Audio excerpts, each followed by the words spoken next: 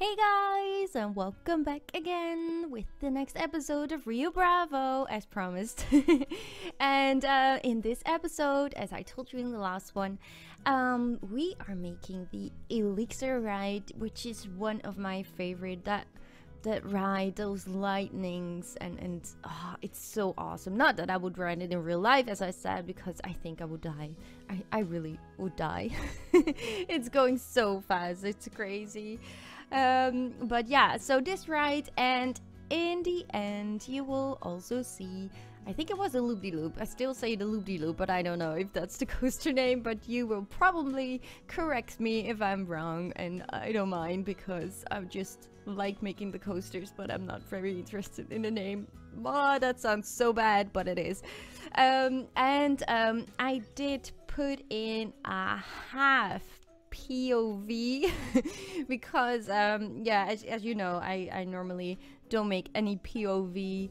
At least I said I don't make a POV until everything is finished, and I know I just wanted to put something in, and while I was recording that with Cheat Engine and DX3, I found out that yeah, some of the trees are really in the way of the track, and yeah, so it needs a lot of finishing touch and scenery around it as well. So it's only a half one, and please don't shoot me that it's not the best coaster. I know I am bad at making coasters, but I just enjoy it very much, so I don't really care.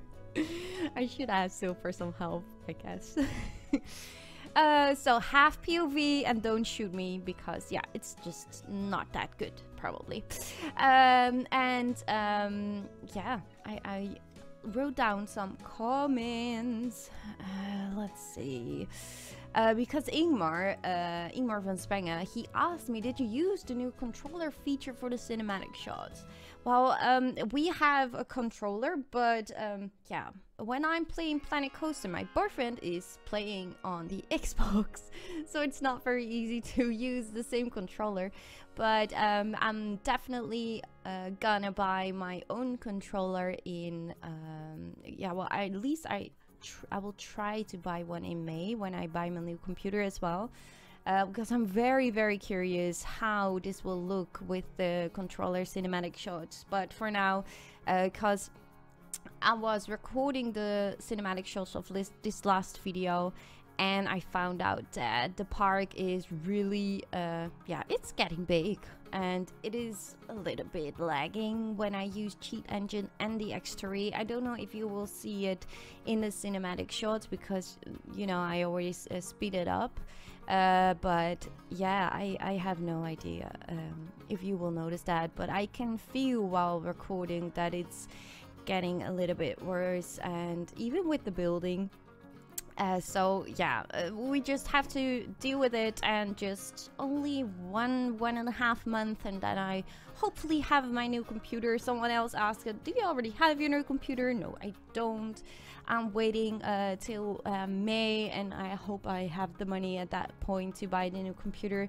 And maybe you also heard about the advertisers boycott. I think they call it the adpocalypse.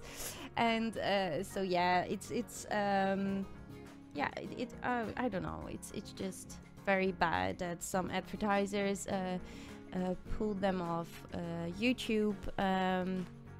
So yeah, I'm not living off YouTube, so for me it's not really that big of a problem, only maybe for saving for my computer. But yeah, well, this is not my job, even though I would love to make it my job. But for some people it's really a problem at this point because they don't get that much income as they normally do. So yeah, I really hope, at least for the bigger YouTubers that really live on YouTube, that it will be fixed soon and the advertisers will come back. If you don't know what I'm talking about, you should definitely check out PewDiePie. He made I think 2 or 3 videos about it, and yeah, it sucks. It sucks, that's all I can say. And let's just all keep our fingers crossed that they will get back to us, and then I hopefully can stop working 1 or 2 days a week. But I don't know if that will be still a thing. it's like your dream falling apart a little bit because of the advertisements. But yeah, I'm not that big, so I can't complain that much like other people's can do. So yeah, you don't hear me about this ever again, I guess. So yeah, but still, I have my plan to buy the new computer in May. Maybe I need to put in some more savings that I wanted to, but I'll just have to see how. I just want a new computer. And also, I got Nicholas Labbe with the new No Scenery Collision. Can you go on water with coasters? I'm trying. I think I will make a small video to show you guys what you can do, because you can do amazing stuff. I haven't really tried it out on Rio Bravo, only with the train track going over a path that messes up a little bit of the path itself, because you really can't connect anything else, or you can't change the color of the path. But yeah, it really works very nice. And yeah, you have awesome features with the water rapid and the lock flume. You can now put them in the water, so it really looks like they are ending in the water. So that is really a nice feature. But yeah, I was looking at Rio Bravo, the lock flume, and I was like, no, I'm not gonna change all of it, because that will be so much work. So I'm not gonna try it over here, but I might do a small video to show you guys what you can do with no collision. I don't even know if I pronounced that right. But yeah, I will try to make some kind of video for it, so you guys can see what you can do with it if you haven't seen it yet. The Matthijs Bastian says, I started a Parking Planet coaster, but I'm not that good with detailing buildings. Do you have any tips for it? I think I mentioned it before, but I think the best thing to do is just watch other people's videos, other people's workshop items, and see how people use certain items to create stuff. Like, for example, of course, Silverette and Rudy Rankemo are really good in making stuff you haven't got in Planet Coaster, with kind of shapes, and it really looks so awesome. And those guys really inspire me a lot with using pieces a different way, like you would normally use them. So yeah, I think the best thing to do is just go and check out other YouTubers and other workshop items. That is my best tip I can give you guys.